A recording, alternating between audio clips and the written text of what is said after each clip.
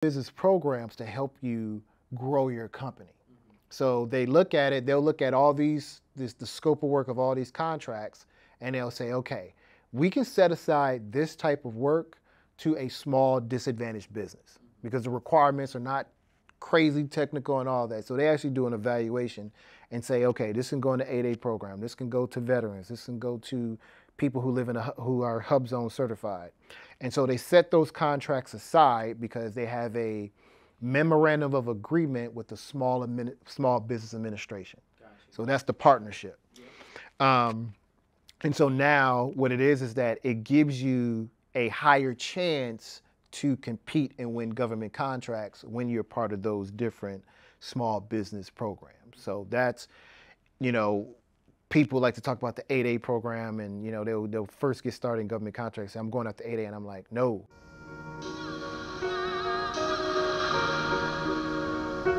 Welcome back to another Day in My Tech Life episode. My name is Simone B, also known as Bees, and today we have a very special guest. This is Fox Wade. He has his own IT government contracting company, and not just any government contracting company. You're winning 8-figure contracts, and you're winning prime contracts as well, and helping other people become subs to your company and helping them get prime contracts too. So welcome on to the series. Thank you for having me. Yeah. I think it's been like a long time overdue, right? Yeah, definitely. Because I reached out to you like sometime last summer because I've been telling people for a while, I want to start my own government contracting company, right? Just been trying to figure it out. And for me, I've learned over time that anything that you want to do, you need to go to the best of the best. Like, don't try to figure it out on your own.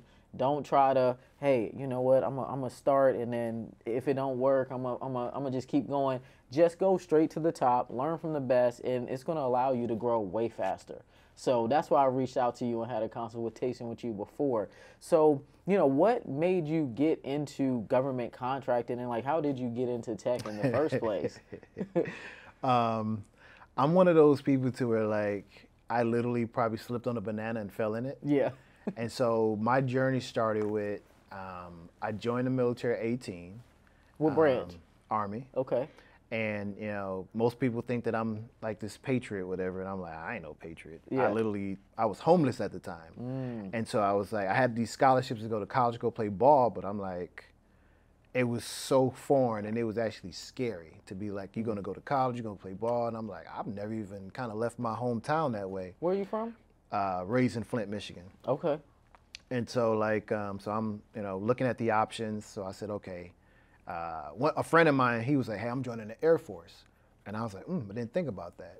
And so I went to the Air Force and tried to apply whatever, took the ASVAB. My scores was horrible. It was horrible. They were like, I said, so, what are the positions that I can get in the Air Force? It was like a cook. And I was like, yeah, we're not going to do that. Right. And so I went over to the Navy, and they were like, are you a strong swimmer? I was like, I can't swim. And it was like, well, you'll be fine. You may drown a little. I was like, what? Yeah. All right, we're not going to do that. Right. So went over to the Marine Corps, walked in that office. Everybody had shaved heads, no facial hair, no eyebrows. And they're like, yeah, you ready to go? And I was like, yeah, we're not going to do that either. So I went up to the Army, and I was like, listen, I'm looking to join, and I was like, what do you want to do? I said, I want to be an engineer, because I was kind of good at breaking down stuff in my head and systems and, putting stuff together with my hands. And so they're like, cool. I took the ASVAB. I think I scored like a 93 or 82 or something like that. It was bad. It was not high. Yeah. And they were like, yeah, we can still make you an engineer. And I was like, oh man, I'm going to be an engineer. Yeah. They made me a combat engineer. Oh, okay. So it's like infantry, combat engineer. Yeah. You're like one level up. And so, I go to that, whatever. And then this is in 2000. 2001 happens. And then we all know what happened, 9/11. And then I found myself in Afghanistan, Uzbekistan, and then Afghanistan during that. And then next thing you know, going to 82nd Airborne. I lived in Europe for almost 10 years in the first ID over there, and just going back in those rotations to Iraq and Afghanistan. And then eventually I got a little bit smart, and I said I want to go on the special operations side. Okay. And so I was going to go green tab, special forces, But I read up on civil affairs, so it's still special ops. It's just a different capacity, meaning that you still go out and do a mission, but you get the opportunity to hang out at the U.S. Embassy. That makes sense. So I'm embassy, that's where I want to be at. So I'm like, yeah, for longevity-wise, I probably need to go here. So I went through that, went through the selection, and this is a similar process going special forces. You go through a selection process, go to language school, you know, do all that. So I was pretty, you know, gung-ho, airborne, sapper. I went to sapper school, did all that, and then one day, well, prior to that, I had got injured in the military too. So I had got shot in the back in Western Iraq. But you know, being stubborn, I recovered, went back into the fight. Because you know, when you kind of dedicated to a cause, you're like, I'm gonna keep going. One day I jumped from a plane and I hit the ground and I stood up and my body was like, nah, you need to sit back down. And I fell back down and I was just like, yeah, it's probably time to like do something different. Started researching, pushed it, got a P3 profile in the military. And they were like, so you want to medically retire? I was like, you know. What's a P3 profile? P3 profile is like, you can't really do anything. Oh. You can't deploy. You know, I couldn't jump from planes no more. I terminated my jump stat. I was like, yep, I'm done. And so that's when the Army, the military look at you like, you're like damaged goods. Right. But I was playing the game. I knew what it was all about. But, you know, when I consulted, once again, asking questions, somebody was like, you can get 100%. You know, from the United States Army and the Department of Veteran Affairs if you medically retire. And I was like, okay. So I went through the whole process, medically retired, got out. Oh, well, during that process, I went on and knocked out my undergraduate degree in emergency and disaster management. And then I knocked out my MBA because I'm like, you know, the military gonna pay for it. It's all free. Why not go ahead and do it, right? And I did an accelerated program on my MBA where I did it in 12 months. I just went like every day because I'm like, hey, I'm getting out the military. Like, leave me alone. You know, like let me just go to this. I took a class every single day and I just knocked it out in 12 months. And so that was kind of like the journey into it. So, and then after that, I started working, you know, a few different jobs and I ended up landing at FEMA. Kind of knew somebody at FEMA, military veteran. He was like, I can get you a job. So I got out the military, living in Atlanta, and then got the job at FEMA in DC, and that's kind of how I ended up in the DMV area. Worked at FEMA, and my job was grants program director. So I would sign off on grants, and I would sign off on contracts from time to time. One particular contract came across my desk, and this is how I got into government contracting. One particular contract came across my desk, and it was to install smoke detectors in low-income family homes in West Virginia. $2.7 million for 2 years. And so I'm reading the scope, and I'm like, wait a minute. Y'all paying me $80,000 a year? I got to be in traffic. I got, you know, I got to drop my kids off at daycare and, you know, miss certain things, and I'm about to sign off on a. So I went to my manager and I said, how do we even know they're actually doing this? And the response was, we don't. We just get reports and they just tell us. I was like, went back to my desk. I was like, yeah, I'm gonna go do something different. I resigned. Oh, really? Right that day. There? That night, I resigned. Wow.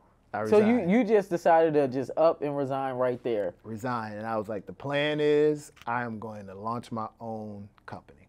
Okay, so that's how you decided to launch your own company, but what made you decide to do IT? So when I was at FEMA, I had learned about, well, my degree is in emergency and disaster management. You know, that's FEMA's mission. And so I was on the Department of Labor's website and I was looking at, you know, different jobs because I was like, emergency managers don't make a lot of money. And I was looking, it was like 40K a year, 60. You know, and it's more local jurisdiction. I was like, yeah, we're not gonna do that. And so Department of Labor has something on there called, you know, bright jobs, meaning like these are high in demand, and it had business continuity on it. And I was like, business continuity? I've never heard of that before. Did some research. I found the Disaster Recovery Institute International, DRI, they call them DRI, and they had a certification, and it's a global certification. And it was like $2,500 to take the the course and then to get certified. And I was like, I ain't got that money. Right. Did some more digging. They had a military veteran scholarship that you can apply for. Right. I did that right up. Purple Heart recipient, Bronze Star Medal, and it was like, you've been awarded the grant to participate in the class. So I did the class, got certified, and then my first contract was business continuity, but it was IT systems. Okay. So I was kind of sweating a little bit because I'm like, I'm not in IT. Like, right. What is this? But my brain was like, slow down. You understand how to connect the dots and systems. What is the need? Oh, they have this system. If it shuts, if there's a fire or active shooter or something happens, they want a plan in place to be able for that system to function. Right. And I was like, oh, okay, got it. So that's why we kind of start working on remote stuff, IT packages to be able to, be at your desk in the office. But if you're not at your desk in the office, you're at home, and that data transition over. So I was configuring that part from an IT perspective. And then from there, started getting into IT disaster recovery on data. So, hey, how to protect your data in the event of cyber attack. How can we recover it? Okay, we got to put these things in place. So my IT journey began in that functionality based upon just seeing the systems in IT. Because IT is really easy. If you really kind of, I'm not saying all of it, but there's some stuff that... I try to tell people all the time, IT is something that I personally feel like anybody can learn, right? Anybody. Yeah, so I don't know how much you know about me, but basically I ended up getting into IT when I was 16. So in high school, we had a vocational school that people could go to. I wasn't really paying attention in class or anything like that. So I'm like, anything I can do to get out of class, because I played ball. So I'm like, outside of that, I don't really care, right? So they told me like, hey, we have this vocational school. They were teaching IT. They had 2 different IT classes. One taught you the CompTIA A+. The other one taught you CCNA for Cisco networking. And then they also had like HVAC, welding, all different kinds of like trades, right? So it was a trade school. If IT wasn't something that anybody could learn, why do they teach it at trade schools, right? Especially CompTIA, because that's just, hardware, software. It's hardware, software. So I try to tell people, like, at the lowest level, which still pays well, right? You can learn IT. You can learn IT. You can learn hardware, software, networking, get your foot in the door, and then from there you can get into more advanced things. But even at what you see, even at like a system administrator level, I believe anybody can do that kind of work. Listen, I got 5 of them. Exactly. And it is like it's systems administration. Yes. It's just like right now, before we came on, I was we're onboarding 2 help desk technicians, paying them very well. But you're right, it's that hardware, software, which is at the lowest level that you could make $50K a year, $70K a year to get started. Yeah, and then the nice thing about it too is that there's companies out there that are sponsoring clearances for these entry-level roles. So, some people are like, oh, I don't want to start in help desk. I'm like, well, I mean, why wouldn't you want to start in a role where you're going to learn the foundations, learn how to troubleshoot, and you'll get a clearance, and then after you get your clearance, it's up to you. You can move from there. And if you're highly intelligent, if you're watching this, I want you to take this note. It's all about end user. If you understand the end user, who is the because everybody's different. You got people who we deal with this all the time, to where we'd be like, why can't people follow instructions? Well, it's because of their personality. They look at it and they're just like, this is Chinese to me. Right.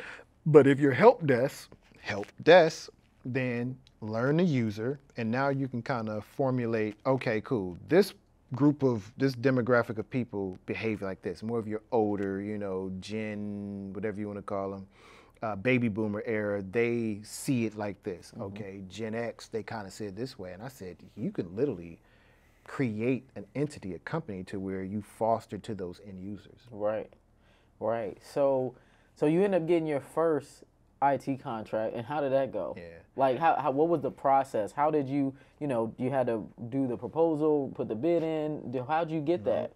So at that moment, because when I resigned from my job, I didn't have a plan. Yeah.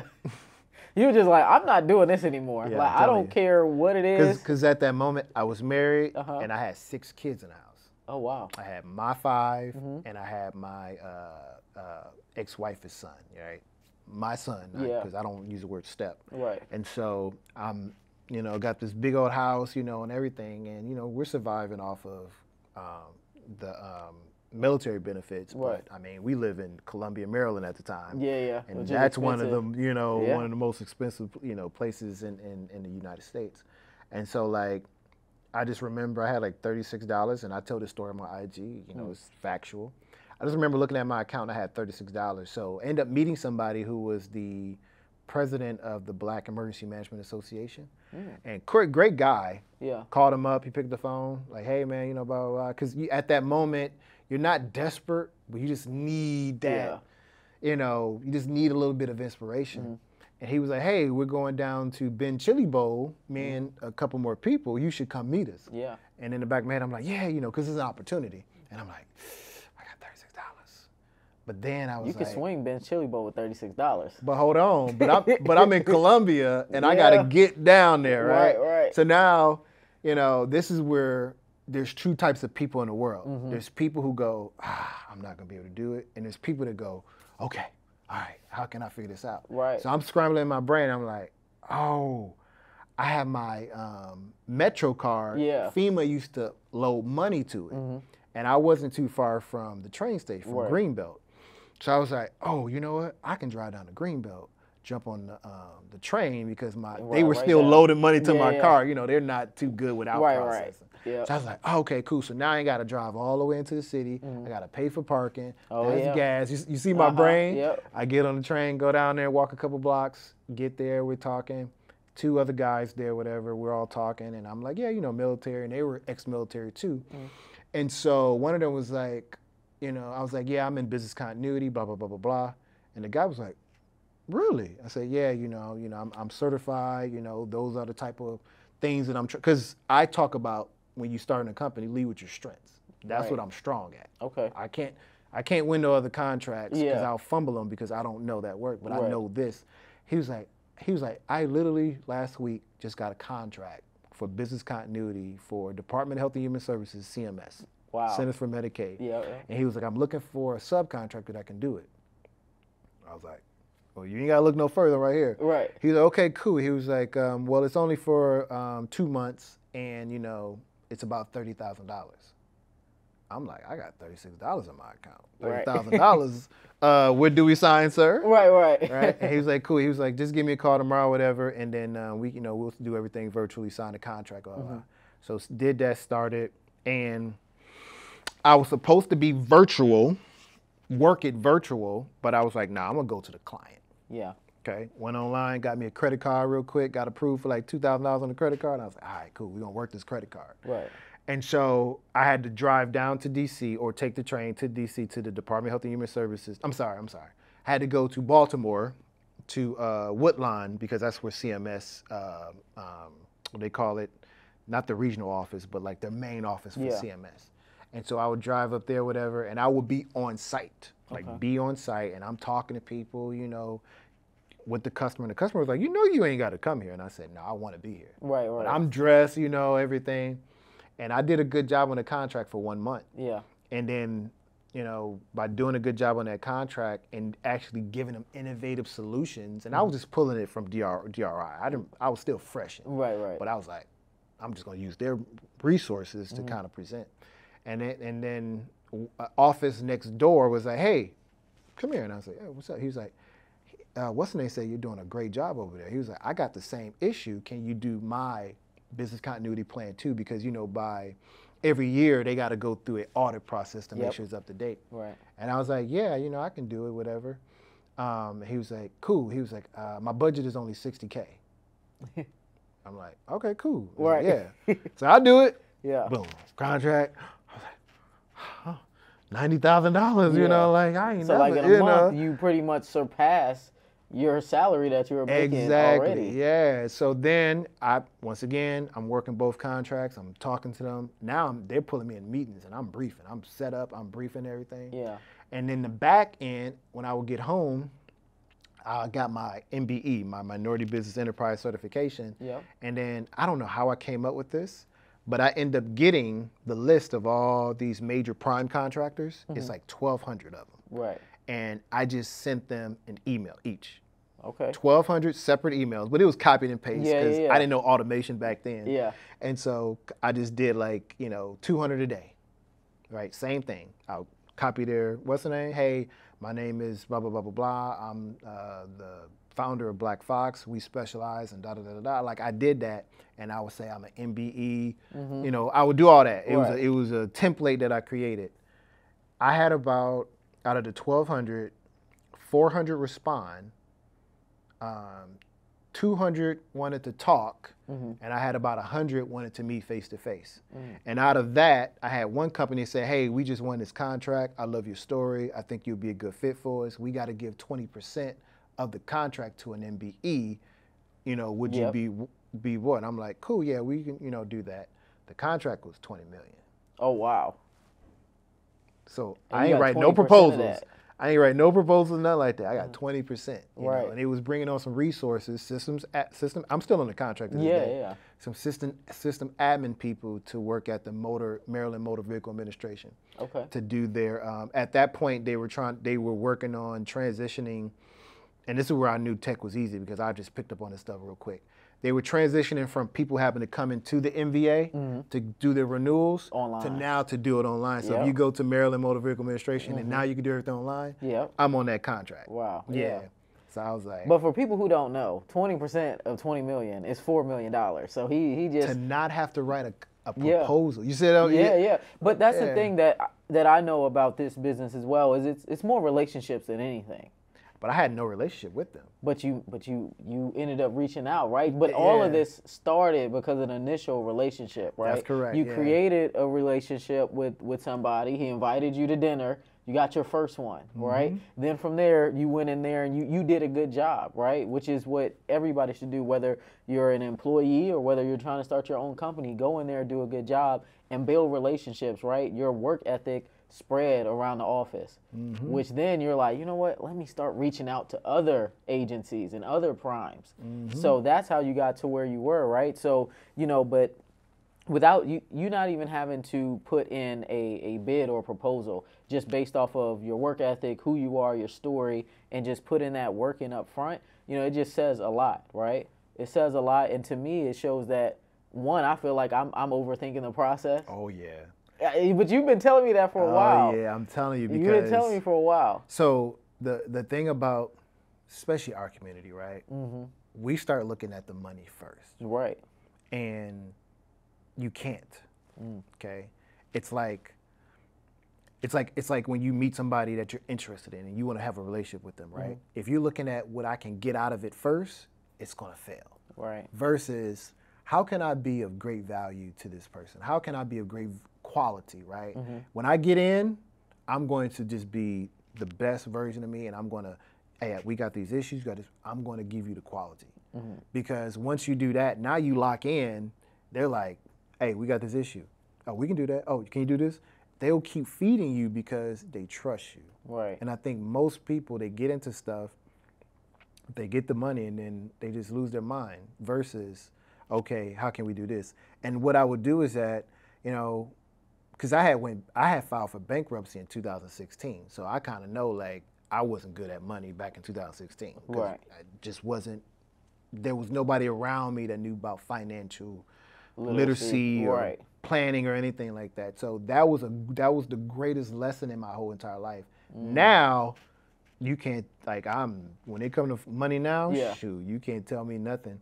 But what I would do is that when I started invoicing and making money, I was like, cool, I'm going to only live off of this. But I would ask questions and say, hey, what can I do to make my business more valuable? Okay. Oh, go get your ISO certification. How much did that cost? Oh, that's $5,000. Okay, well, I got that because I'm stacking the business account, Yeah. Okay, you need to go get this, you need to go get that for your company. Set up payroll systems, bring in this consultant to help you out your HR. Right. Build that foundation so now it is doing this. So when you onboard people, the onboarding transition is smooth, but people know what their roles are. Right. Right? Because I do not like when somebody call me and say, hey, I need a password for this.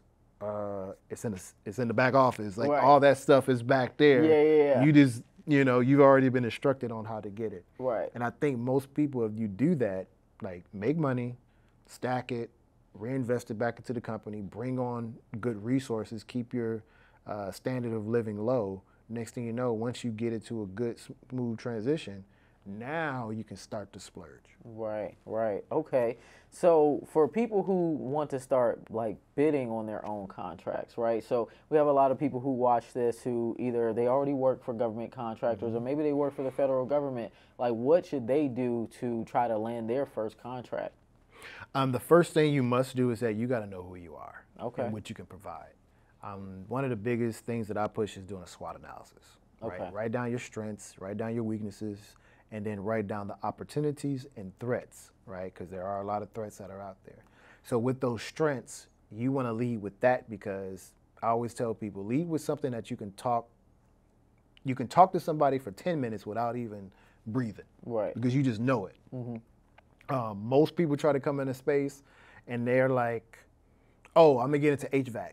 Okay, what do you know about HVAC? I don't know anything. What I'm going to do is that I'm going to find it and then I'm going to reach out to a person that can do it and I'm going to add on 10% to that contract.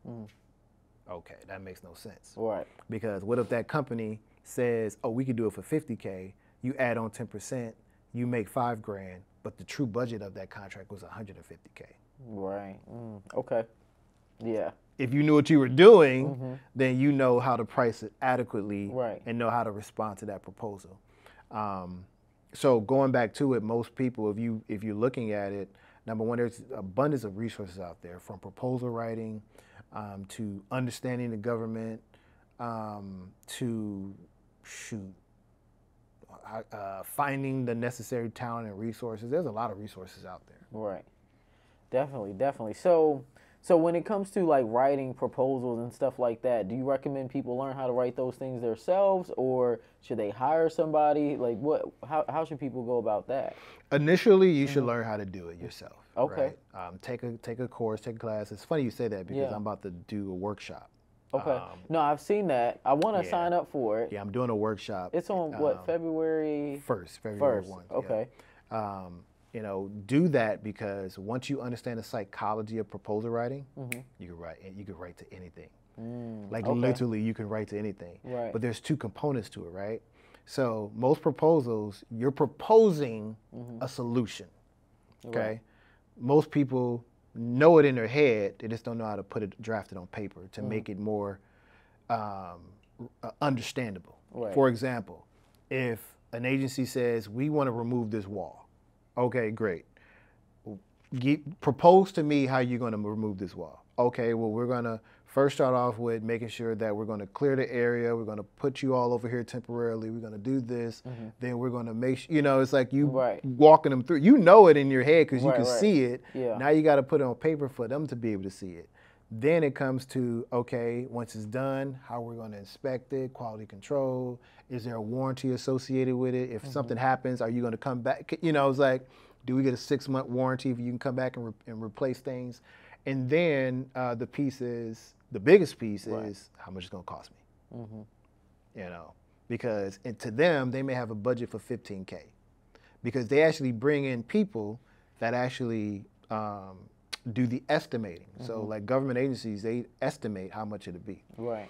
And so most of the time, people don't know how to estimate because they don't know the work or they didn't take the necessary time to make sure all the factoring pricing pieces in there. Right. Like, I got to travel to the site. I got labor. I got materials. All these different factors. I got overhead at my office I'm a factor in. And that's how, because the government uses the same tool. You got to have a similar tool to be able to have that price. So how should people figure out the pricing? I taught them. You said what? I taught. You taught.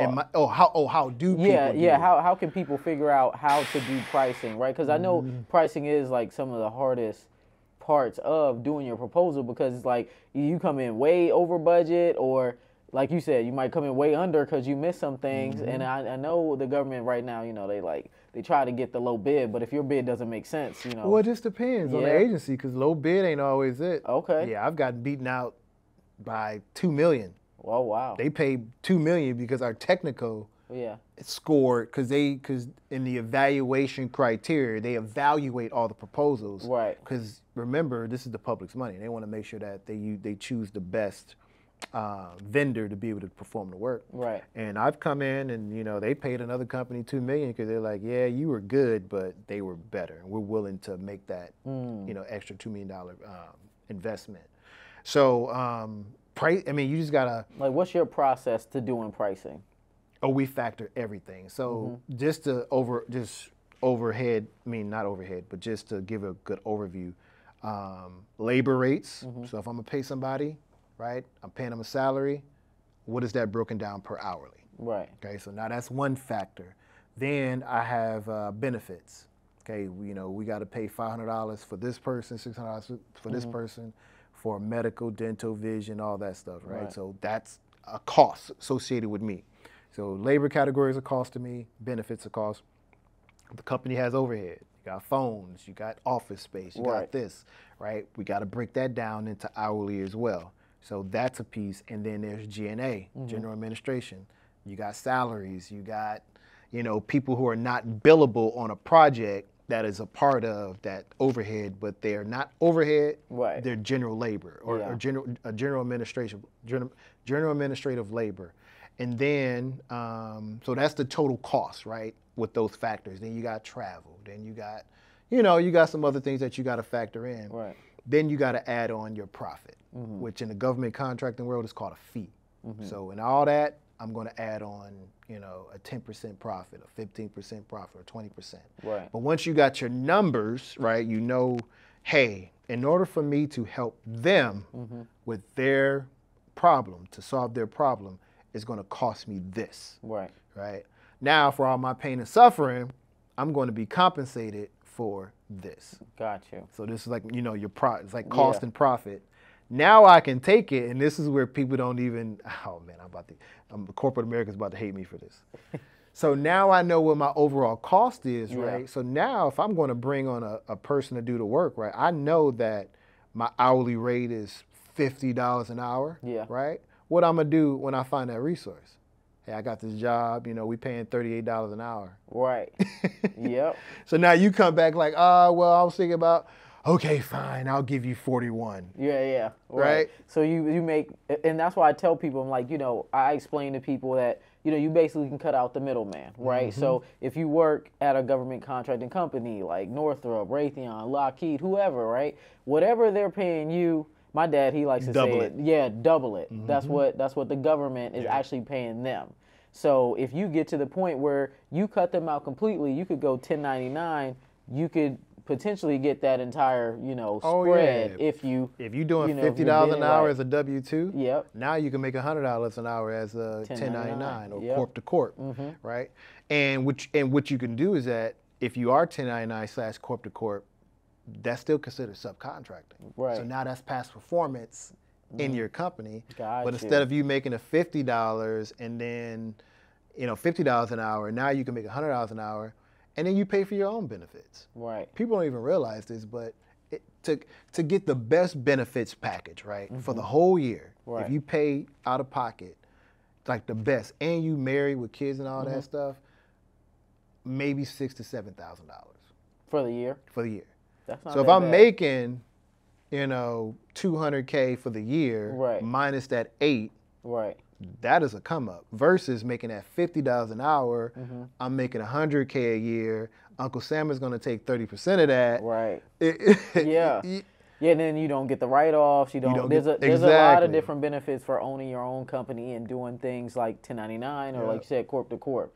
There's a lot more benefits to it. So for now, you talked pricing. You talked about, you know, how people can get their first, like, win their first contracts. What type of like designations do you recommend people to get? Right. So like you said, you got the MBE, you got the ISO. Like what type of designation should people be going after now? Like if they want to get started. So there's 2 categories, right? And most people say certifications. Okay. I'm a address that. Right. And so you have industry certifications, like your ISO 9001 quality management, ISO 22301.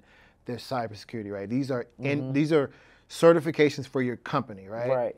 Now, the other certifications that people like to highlight, like the Minority Business Enterprise, 8A, Woman on Small Business, they're not certifications. You have been certified to be verified that you are a woman, Right. and this is your company, Right.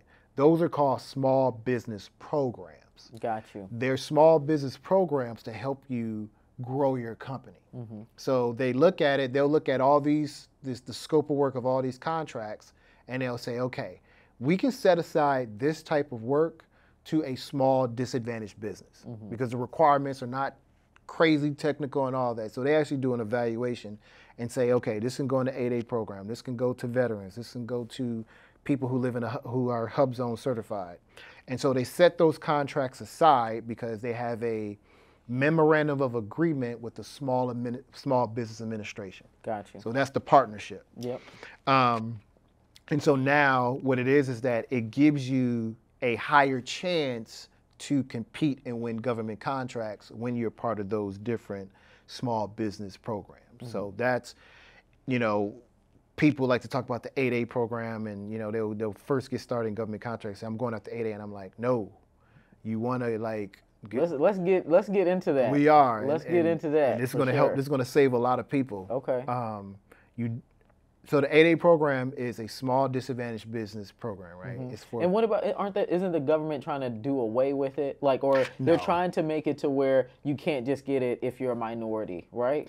Well, that was the thing that happened early this year. No, last year or whatever. Because there was one firm that was like, I don't think it's fair and all that stuff. But just like anything, it did this and then it came down, right? It's a disadvantaged business. I mean, there are people that are disadvantaged, right? African Americans, Hispanic American, women, right? People with disabilities, and so there are contracts out there to where, once again, they're not too technical, right? It's like they're administrative, they're program management.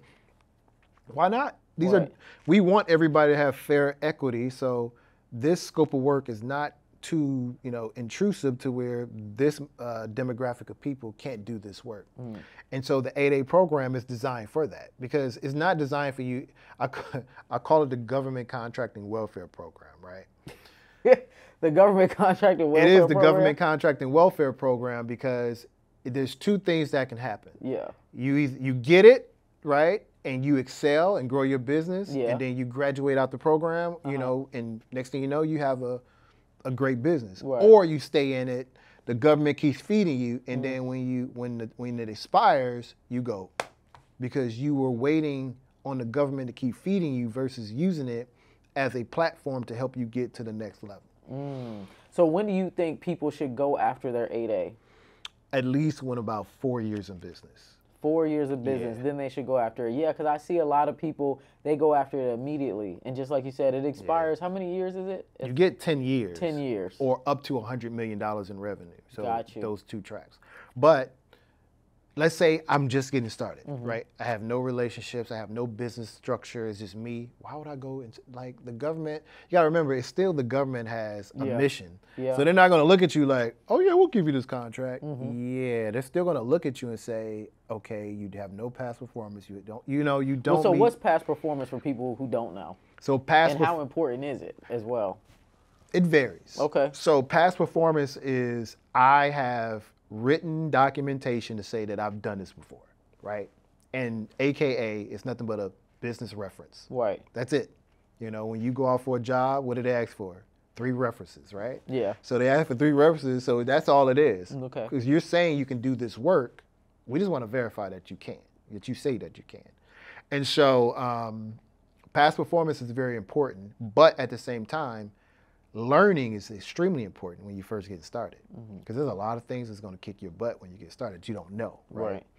And so having that, annotated past performance, or allowing them to see that, okay, you are a up-and-coming small business and you do have the right tools and infrastructure, it eases them, because every contract has risk associated with it. Right.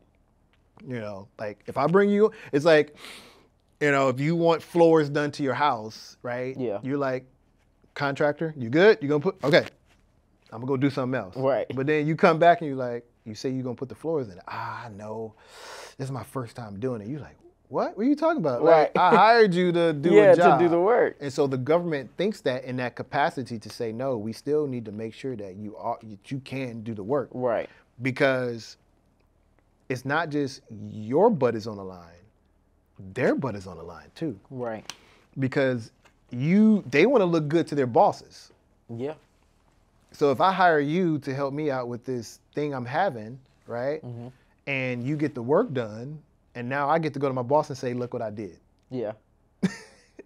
Okay. Yeah, that makes sense. Yeah. Yeah, no, that makes sense. So what are the things that catch people off guard? Because you said like it gets people when they first get started. What are the things that people should be looking out for and pay attention to and try to avoid when they're first getting started with government contracting?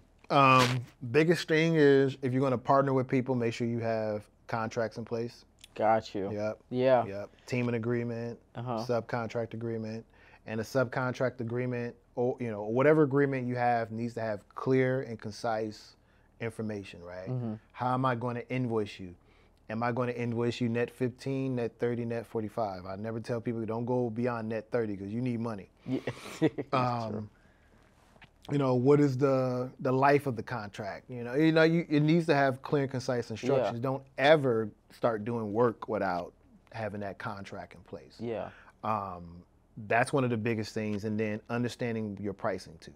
Gotcha. One of my biggest things I talk about in my community is you don't ever want to charge the crackhead price. Yeah. If I give you a cybersecurity contract and you got to bring on 2 people and you telling me you can do it for $35 an hour, that's a crackhead price. Facts. Yeah.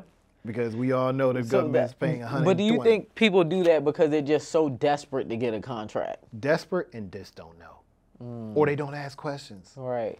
Just ask, hey, Right. So what questions should people be asking? is my price right? I had one of my mentees one time going back and forth with this person. They were going after the contract, and because I review some of them, not all, but I'll review some. And I'm like, your pricing is way off. We need to triple this pricing. Like, Right. Well, I want to submit it because I just want to win. I was like, no. Yeah. That's not what it. No. Like That's no, not what it's about. Yeah. I was like, let's go through the pricing. This is the pricing that you need to charge. Going back and forth. Finally submit, and I said, did you use the one that I tell you to use? Yeah. And, yeah. Okay, I used that. I said, okay, great. 2 weeks later, I get email. She forwarded me, contract has been awarded. Smiley face. I was like, yeah, see? Right. But the contract was for $250,000. She found somebody who can do the work for $80,000. Wow. So did she only have to hire one person? Like, how does that work? Person. How does that work, right? How are these contracts? Like, you literally can win a contract and you only got to go hire one person. You don't have to do the work yourself at all. It's the requirements. Right. Okay, so the requirements say we just need one person to do this work. Yeah. Then yeah, great. So the government understands the formula that businesses, you got to make money. And so you got to pay a person, you got to, pay yourself, and Right. you got to support your business. And so that $250,000, the person agreed to say, yeah, I'll do it for $80K. When the true budget for that position was $120. Wow. But once again, if you go in Yeah, those negotiations. Right. And that's the importance of negotiations, right? I tell people all the time, like, if you aren't making a certain amount of money, it's because you aren't negotiating for it. Yeah. Because a lot of the times the people, they think that, hey, I'm only making $60K. There's no way I can ask for $120. Why not? Why not? If that's the market rate, if you have those skill sets, you have the right qualifications, certifications, why not? Right? So you can't be afraid to ask for the right amount of money, and you can't be afraid to negotiate. So many of us get an offer and they're like, oh yeah, no, I'm going to take this offer. This is the most money I've ever seen. Desperation, right? Yeah. And you said something that was very key, market rate. People don't research. No, they don't what research. are people paying in their position. I was up until 2 o'clock in the morning last night, and doing pricing on a contract that's due today. So I'm pretty sure they've been blowing my phone up. Yeah, you had to turn. He had to turn his phone off. They are blowing him up right now. But it's due at 2 o'clock. Yeah. And I did the pricing. Just revised it last night, and it came up to $102 million. Wow. So how does that work? Can you talk us through that? far as the like you coming up with a pricing for this contract for 102 million type of profit you could potentially see if you get awarded it. I got all the numbers. I know you just did it last night. So if you could talk us through it, and then like, you know, what type of people will you need to hire? So this is a cybersecurity assessment contract. Estimated about 102 million. I'm pretty sure, you know, 100 million, you know, what the government's looking at. Right. So about 100 million for 8 years. Okay. 47 positions ranging from subject matter experts to network security engineers, you name it, right? A lot of quality control, testing, a lot of that. And so it's in a particular state to where the cost of living is high. Yeah. So we had to look at all the market research to figure out each position. Okay, all right, so this particular state, they're paying for this position this much per hour. Right. But where are you going to get that research? Where are you going specifically to do that research? I use salary.com. Salary.com, that's where you go? Yeah. Okay. I use salary.com, and there's another one I use too. So I'm able to pull it up, and we have a subscription with them too. It just helps out faster. Able to pull it up. Oh, Lockheed Martin is paying this person, you know, or this position this much. Bet. I see the average. Now it's time to plug it in.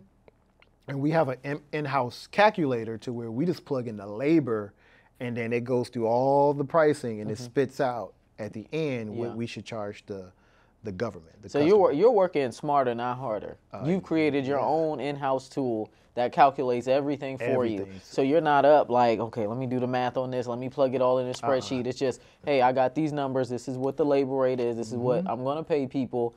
Okay, this is what I can charge. Yeah, that's the pricing tool. So you plug it in, boom, and now we get to take that information, and it does it for the escalation of 3% each year. That makes sense. So year one is inflation. this, you know, year two. So now I got all the numbers to say, okay, over the life of this contract, $100 million. Now it tells me what my profit is going to be based upon our fee structure and everything. Right. And so, you know, you can walk away with a good $15 million of profit. Nice, nice. So what's the requirements? Let's just talk about one of the roles. We'll keep it at like cybersecurity. What's the requirements for the cybersecurity professionals that you're going to have to hire for this contract if you end up being awarded a contract? To provide assessments. So there's over 50 plus agencies within this state to where you have to do assessments. Yeah. Do they need certain certifications for the cybersecurity Some of them are professionals? CISSP. You know, I'm in cyber, but I'm not like deep into cyber like that. Yeah. But I just wanted to know so like people will know what type of, because I tell people all the time, I'm like, just to get into GovTech, you need your Security Plus. I was like, DOD 8570, IAT level 2, you start there. Get your foot in the door so you can get root access. So even if you do start in help desk, you'll be out of it pretty quickly. Exactly. Right? Because they look at that and they look at that as God. They're like, oh, you got this? Okay, great. The beautiful part about the government is that they give you the job description. I know. So you just got to just copy and paste. Yep. You know, literally you can copy and paste it and put it on, you know, we put on our website and all that, put on all these recruiting tools. And now you have that, you know, stuff, literally copy and paste, boom, boom, boom, put your logo on it, all that stuff, and they give you all the requirements. Because this is what we call IDIQ, indefinite delivery, indefinite quantity. Okay. So it's kind of like we have $100 million budget, and when we need these resources, we're going to reach out to your company. The rates are already locked in, so we already know what we're going to pay you. We already got the money in an account somewhere, and you just need to get us some resources within a desirable time. Usually they'll give you like 2 weeks to find a person. The one thing I don't like is that the government interviews these candidates. The government customer interview the candidates. Yeah, you have to bring them in. So like for people who don't know how the process works, right? So with a lot of these recruiting firms, what they'll do is first they'll find the talent for you. They do their little interviews, right? You go through their interview, and then you got to go into the customer, and then you interview with the customer. And if the customer's like, okay, we like them, then you bring them on. Yeah, that's how it works. Yeah, you bring them on. You go through the background checks, the drug screening, fingerprinting, and all that stuff, which is, you know, another cost that people overlook because that's $165 per person. You know, depending on the agency, you know. And so now I don't want that to come out of my pocket. That's going to come out of that rate too. You know? So that's a factor in as well. And so now, you know, they may have to go through badging. You know, then they report to the customer. Now they belong to my company. They're working on customer site. I still got to make sure they got communication. So now I gotta give them an email account. So that's another license with Microsoft. That's $4.95. I know the numbers. I know all the numbers. I know all the numbers. I know the cost. Now, when I do my annual review of my insurance, because you got to have professional liability, general liability, and cyber, and what is the other one? Workers' comp. Now I'm talking to my insurance. They're like, "Oh, how many employees you got now?" I got 30. Okay, that's great. Ping. Oh, damn, my insurance just went up. Yeah. So now my insurance premium goes up. That's another cost that people don't think about, you know. And now every time you run payroll, you got to run payroll taxes. So every time, like, people don't understand this. Every time you run payroll, like, if it's twice a month or whatever, that's a tax. Right. So now I got to factor in that pricing, because now you got to look at all the associated costs associated with it. So, and then if employee have employee credit cards, you know, some of those credit cards may have annual fees on them. Like, I got all You like, I know the all costs, the numbers. all the costs. Yeah. Like I'm telling you, I think there's, in Black Fox alone, there are 75 line items of cost. Okay. Yeah, 75 line items, from like marketing tools, and it's all, you know. So it's like you know all that numbers, and then separate, we got the costs for G&A, which is salaries. Got you. So you got to, I'm telling you, people got to know your numbers, man, because you don't meet payroll, or if you don't know what your structure is on what your monthly goals have to be in order to make payroll and pay for operational costs and everything else, then, you know, set a little side for yourself, whatever. Yeah.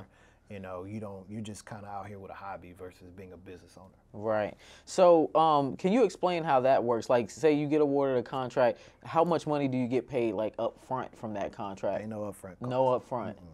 Now, there are some special cases to where the government may do that. I've never experienced that before, but that's why it's good to have lines of credit ready, or cash reserve, whatever, because you get paid once you invoice the government, that's correct, right? So you already have to have enough funds to bring people on. I tell people if the contract starts 1 February, right, you don't look for no money into your account for 60 days. Because you got to do the work for 30 days. Yep. Then you invoice them, net 30. They got 30 days to pay that invoice. Now, one thing I can say, which is great about the government, oh my goodness, I love them so much, is that I've never had to go past 30 days on federal. Right. State and local, there's only one time I had an issue with not getting paid after the 30 days, is because the person, it was like a small agency, and they had one person, and that person ended up getting COVID or something like that, and then ended up getting sick, so that person was out like 20 days or something like that. So they were like the one that go in the system and approve it. Right. And so they're like, oh, we're so sorry. I was like, it's okay, this is good. You know? Yeah. But for the most part, when you do business on a federal level, and some good states, whatever, they got system. So you invoice, you know, they'll get a ping, they'll review your invoice, review the monthly report, and then they just hit approve, and automatically within 48 to 72 hours, the money hits your account. Got you. Okay. So, like, what's something that somebody could do if they're working as a government contractor right now and they want to start doing corp to corp? There's a thing I call the resume strategy. Okay. Okay, the resume strategy is taking your resume, right, beefing it up, and putting it in on all the platforms. If there's just Google all the recruiting, put your copy and paste it, put it on all the platforms, but it says the job type, put contractor. Right. Okay, people are still going to reach out and call you. And try to hire you as a W-2 employee. Because I'm gonna tell you a hack that I do on the corporate side. And so now when they reach out to you, you say, and they'll say, hey, we got the job opportunity, blah, blah, blah. And you say, thank you so much. My rate, C2C /1099, is this. Right. So now they're like, oh, okay, all right. Well, can you do this? Maybe. If it's remote, okay, great. I can do $85 an hour. You know, because now you can kind of probably balance two at the same time. Or if it's on site, I'm like, 115. Right, depending on the type of work.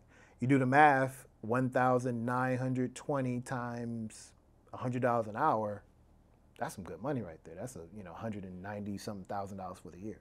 Yeah. Okay. Okay. So that's simple. That's simple. That's straightforward. Yeah. I mean, the resume strategy. I got one guy in my community. He did it. I think in his job he was making about 105. He's in cyber. He did the resume strategy. Switched over from W-2 to corp to corp.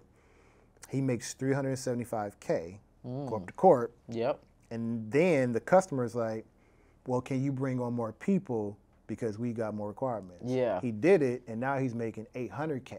Whew. So did he staff for them? He's staffing, but they're underneath his company. He's Wow. already on the contract. Yeah. But the customer like him so much, they're like, hey, can you get us 2 more people? Yeah. And he said, he called me. He said, oh, Dax. I said, this is what we're gonna do. Because I do like a workforce strategy to how to find talent for free. And so we did that, found 2 people, they liked them. Now he's like, man, I'm paying them this, but I'm billing this. I said, yeah, that's called capitalism. That's called capitalism. You're capitalizing. I said, but he was like, man, but I feel bad. I said, you can't feel bad because you just created 2 jobs. They're happy. Right. They got jobs. They're getting paid every 2 weeks. They're taking care of their families. They have no, I said, and I said, what you do is that with that little extra profit that you're getting, set some to the side and be like, give them some bonuses. Give them some bonuses, right. Yeah. Yeah, okay, so that's a simple, straightforward strategy, right? So can you talk about like your community and the mentorship that you do have? Because that's why I have reached out to you, right? So like I said earlier at the beginning of this episode, I do not believe in doing anything without hiring the best of the best, hiring a consultant, a mentor, somebody, because I've learned my lesson. I'm not starting anything from scratch anymore. So I do have a community. I'll give you the history about the community. So I have this thing called GovCon Blueprint. There were some mishaps in my government contracting journey that I learned, and that was dealing with some prime contractors. They would, bring you on and be like, oh yeah, we'll give you percent, and then they'll go ghost. I'm actually dealing with a situation right now to where I'm about to sue them. Yeah, I remember. I think I saw you post about that. Yeah, I'm not joking. Yeah, I told them, do not play with me. I'm not that one. And so I wanted to create a safe space for people to learn how to win government contracts, right?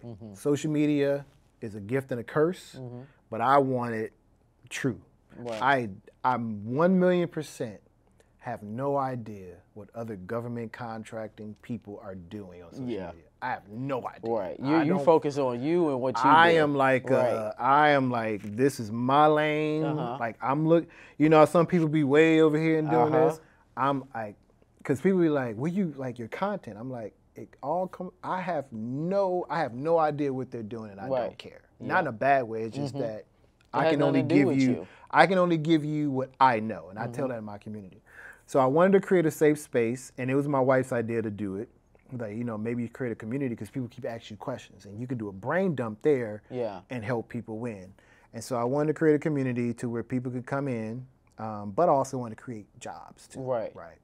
And so come in, pay a subscription, but you get, tons of resources from templates to pricing tools to a whole thing that, it's kind of like, wow, I got this and I can do it. And then weekly, every Tuesday at 7:30 for an hour, I do I call it a mentorship call, but it's a training session. Right? How to do this, how to do that, how to do this. And then got into that, then started creating courses. I struggle with that. Yeah. Oh my goodness, I struggle so bad because I'm a business owner. Right, yeah. And I don't want people to look at me as an educator, because I'm not. I tell people all the time, I'm not a teacher, I'm not a coach, I'm not a counselor. Like, I'm just literally just sharing my experiences with you. And so, did that. I didn't think it was going to blow up how it was, but, it's blown up. Kicked off a mentorship program because people wanted to sub with me or partner with me, and I'm like, you're going to pay to play. Right. Nothing to do with me per se, but I can create more jobs in this company. And so started doing that, mentoring people one-on-one, and next thing you know, people start winning government contracts. And plus, from an egotistic side, I wanted to break a couple myths. So a couple myths were, Oh, it's going to take more than 2 years to win a government contract. No, yeah, I used to see that all the time. I never believed in it, but people be like, yeah, you're not going to win a contract for at least 2 years. Yeah. You know, there's no way you can do it any faster. You got to come in, you got to do this, you got to go through all these steps. And I never believed that because, like I said before, like, I already knew a lot of it was like relationships. Like, if you're doing a good job at an agency, you can come in. But that was another myth I wanted to break, right. too. Another myth was, oh, you got to have a relationship with this. If it's on sam.gov, it's probably too late to respond to it because they already know who they want to pick. It was just a lot of stuff that I would just hear people say. Right. And I'm like, yeah, we're going to prove that. We're going to break that. Right. So now I've broken all the myths. Yeah. I had people come into the program 30 days win a prime contract. I know, I've seen that. No relationship. Right. Zero. Yeah. There was no relationship with the customer. Won a government contract, pocketed $70,000+. You know, it's like, boom, won a government contract. One person, you know, I mean, a lot of people want subcontracts. One person, no website. I was like, hey, we're going to break that myth too. No website. No website. She has no website, nothing like that. Submitted. That's a big thing too. People are like, you gotta have a website. It's gotta have everything on there, all your services, past performance, all that. No website, but I told her you gotta have a professional domain. We're not you gotta have that. Right. And so professional domain, she submitted. 2 weeks later, prime contract. Wow. Federal prime contract. You know, 6 figures. Wow. One and only one that she's ever submitted. Yeah. Ain't submitted one since. It's like, okay, what are we doing now? Yeah. Another person, because we don't just focus on federal. It's like, I tell people all levels of government, quasi-government, like we are everywhere. One person, she is on contract number 5 in a year, and she's been with the same 2 customers, and that's a school. It's a school. It's a Board of Education is who the buyer is. Yeah. And it's the same 2 Board of Educations, and now she's coming to be like their go-to. Yeah. You know, because they're like, well, we got this. Can you do it? Yeah. Yeah, sure, I can do that, you know. And that's the thing that I'm trying to get people to see is that the government is all around you. Yeah, right? it's everywhere. You just got to get in. I'm in Henry County, and I go to this place called 2 Eggs for breakfast after I leave the gym. And I walk in there one time, and the Henry County Water Authority, like, they're sitting in there all having breakfast. And I was like, oh, what's up, Henry County Water Authority? How y'all doing? Blah, blah, blah. And they're looking like, who the hell is this guy? Whatever, talking to him. And I was like, yeah, you know, I'm black, you know, CEO of Black Fox. And I was like, yeah, I've been trying to do business with y'all, da, da, da. The director of purchasing was there. He was like, you know, cool guy, whatever. He was like, what's up? Oh. He's like, I follow you on social media, man. You a cool guy, man. He's like, you're taller than what you than what you see, what you look like. Yeah. And he was like, how about this? Give me your number, whatever. He was like, I want to invite you to come into the facility and do a capabilities briefing. Okay. Right? Because they got contract opportunities. Right. And so there's just a lot of things, a lot of myths that I just want to break, you know, because anybody can do it. And that's why I try to I don't motivate anybody. I try to inspire people to say, listen, I'm not that smart. Right. You know, like, I ain't that intelligent to where y'all are super smarter than I am. But if I can do this, you can probably take it to 10x than what I'm doing. Right. Okay. I wanted to talk about one last thing before we wrap up. So you were talking about the overseas contracts that you're getting. You don't want to talk about that on camera? No, I'm cool. Okay. Cool Yeah, I want to talk about like the overseas. How is that process going? Because you were telling me you told somebody about how to do it, and then now they're in Morocco. Yep. I do have a business plan. Yeah. And this is where a lot of companies fail. A lot of entrepreneurs and business owners. If you do not do a business plan, your company is just going to be, you're going to have moments to where you do this, and then you're going to always, it's like a rocket, right? Rocket takes off, the fuel goes away, and that thing has to come back to gravity, pull it down. You get more fuel. And I'm like, that's just too emotional. Right. How about we have a plan? We're going to take some time and we're going to write a plan. What is the plan? What do we want to see in 10 years so you can do this? And so one of my plan was to have Black Fox International portfolio. So it was like, you know, this is the portfolio. And I was like, I don't know how to do this, you know, but I'm going to ask questions. I asked one guy a question. He was like, oh, I know so-and-so and so-and-so, da-da-da-da. I'm going to put you in contact with them. Talk to that person. They gave me some great information. And then they said, I'm going to introduce you to the trade office. So each state has a trade rep. that you gotta get personal with, right? So reached out to my trade rep. Man, great guy. Like I got him on my favorites. Like, Yeah. great guy. Told him what the plan was, told him what the vision, and he said, hey, we got, some funds, some grants that you can use. Just let me know if you want to go to trade shows, da, da, da. And so I went to Africa to a trade show, fully funded. Flight was paid for, a hotel and taxis. You just got to pay for your meals. Did that, right, with intentions, with goals. Boom, boom, boom. Met some people, got invited to the U.S. Embassy, and, shared, hey, this is what I'm trying to do for you all. I didn't make it about me. I made it about them. Right. I saw that you are trying to do this. We can help with that. Right. And they were like, okay, great. Next thing you know, hey, we got an opportunity for you. But the key thing about it is that I went to them. Right. Okay. Right. Most people are trying to do it virtually, but that's not how the international space works. Right. Yeah. You got to go to them. But no money came out of my pocket, so I did that. Every time there's a trade show, every time there's something going on, the trade office calls me and say, hey, you want to go? Like, sure, yeah, I'll go. Yeah. All right, cool. Submit this, submit this.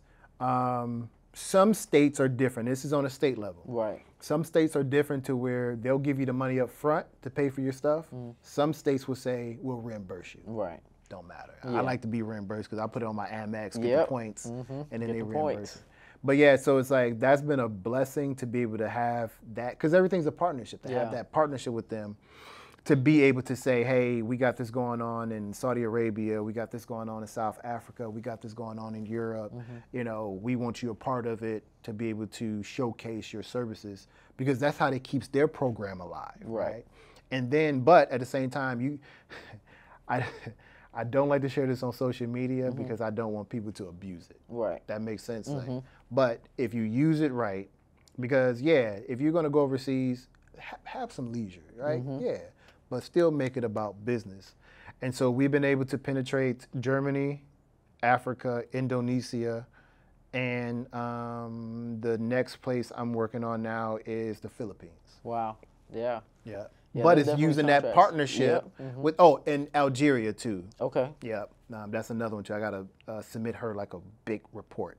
But you get in contact with the trade office, and then there's another office too. There's a bunch of them, and then you let them know, the vision, everything, and how you can support them. Man, the bank is open all day long. I've not paid for any international travel. Wow. Okay, so that's dope. All right, so please don't abuse it. Yeah. Please don't abuse that, please. Yeah, no, that's some real game right there for sure. So, does your company have a FCL, facilities clearance? We will. Okay. Yeah, I got a meeting next Wednesday about it. We're going to do a JV with a company who has one. Okay. Yeah, and that's going to help us get it, because we're still a young company. Right. We've only been in business 5 years, and so we're still young. Have penetrated the 8-figure market. That was one of my biggest goals, was to hit that. Yeah. Because nobody in the history of my bloodline has ever gotten this far. Right. It's a scary space. Yeah. But I was like, we're going to make it happen.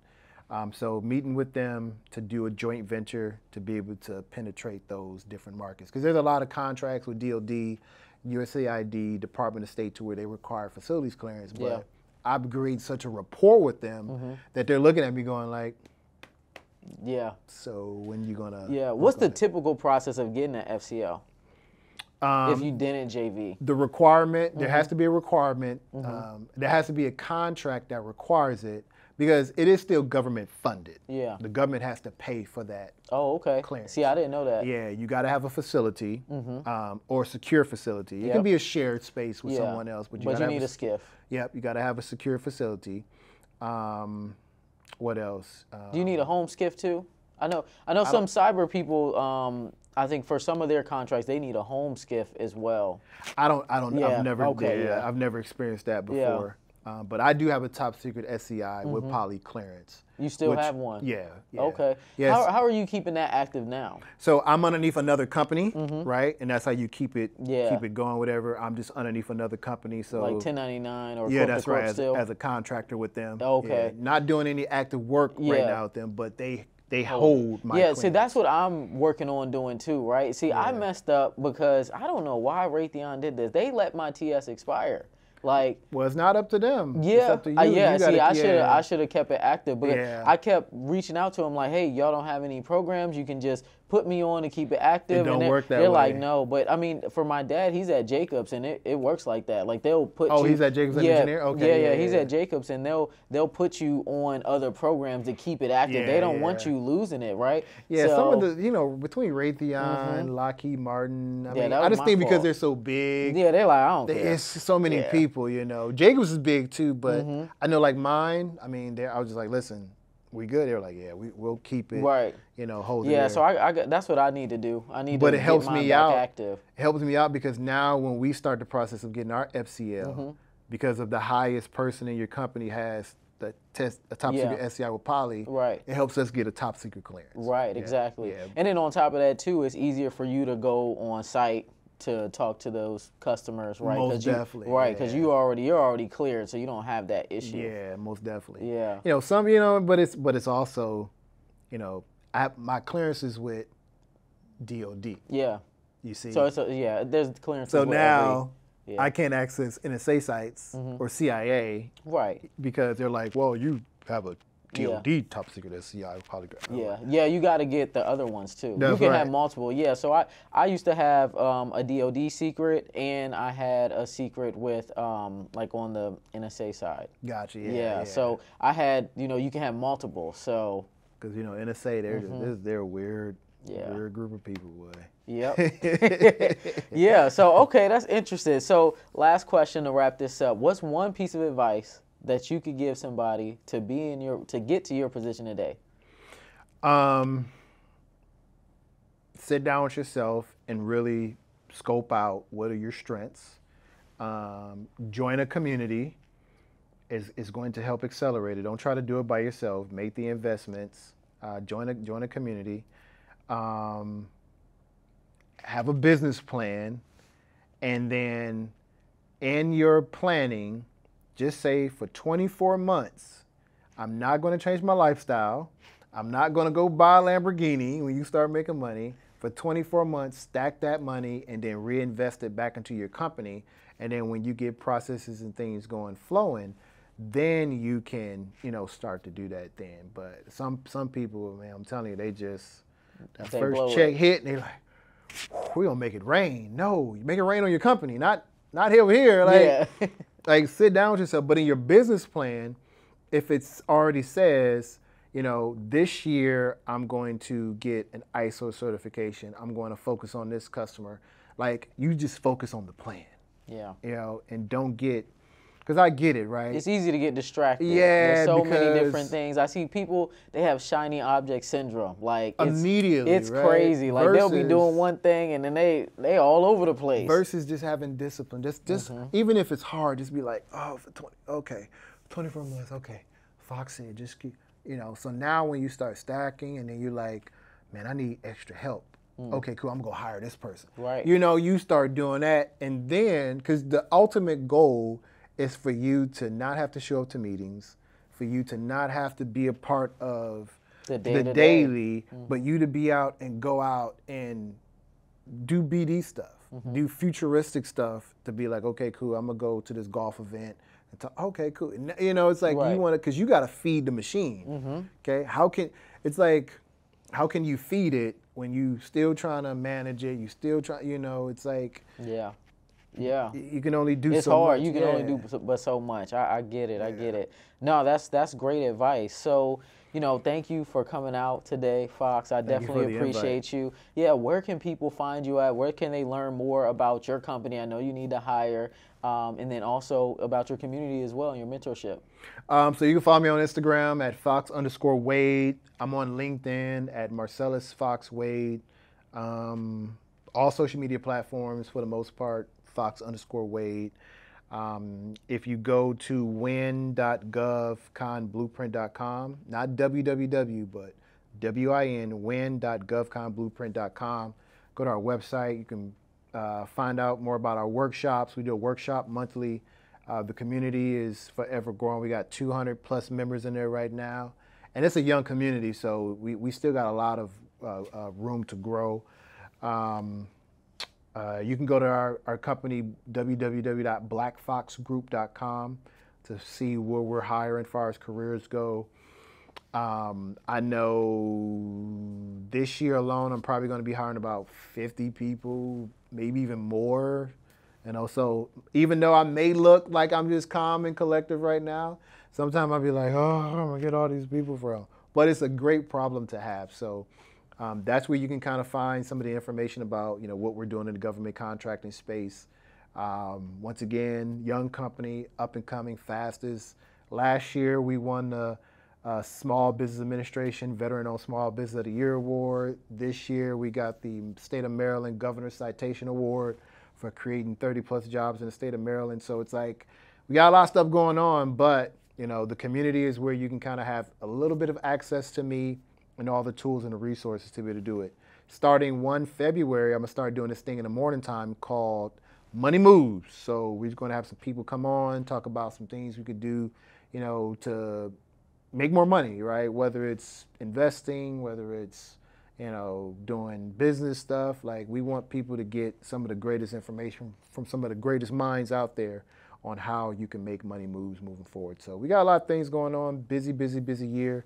I probably got to get out of here to get into this contract. I know you got 2 o'clock. You got to make it over there. Oh, man. Make sure your bid is in and everything's good. So I definitely appreciate you for coming out. So this wraps up another episode of Day in My Tech Life. My name is Simone B, also known as Bees. Make sure you like, comment, and subscribe. And don't forget to hit the notification bell so you don't miss any episodes. See you on the next one.